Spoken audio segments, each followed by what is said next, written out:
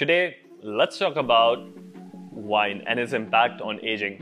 While everyone thinks that wine is a health elixir, there are some important points that I want you to consider. Did you know that wine contains harmful additives such as sulfides? They've got lots of sugar. All of these components can lead to inflammation, oxidative stress, and contribute to premature aging. Not exactly the fountain of youth that everyone thinks wine is, especially most of the wine out there. But don't worry, there are better ways to anti-age. One of the compounds which is found in red wine is resveratrol, and that gives red wine its anti-aging properties.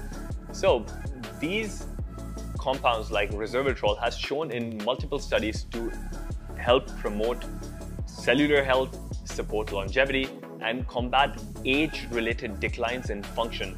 So let's talk about numbers. To get a substantial amount of resveratrol from your red wine, you're gonna have to drink close to 40 glasses.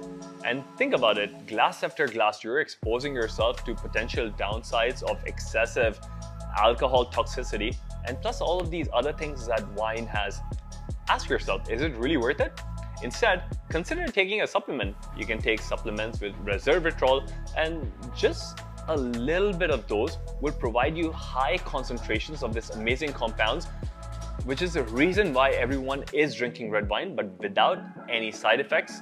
And it's a more smarter way to anti-age and go on this anti-aging journey. So let's raise our glass, or no, let's raise our bottle of resveratrol and make that choice that aligns with your long-term health goals, and say goodbye to all of these harmful chemicals and additives that come as a part of wine.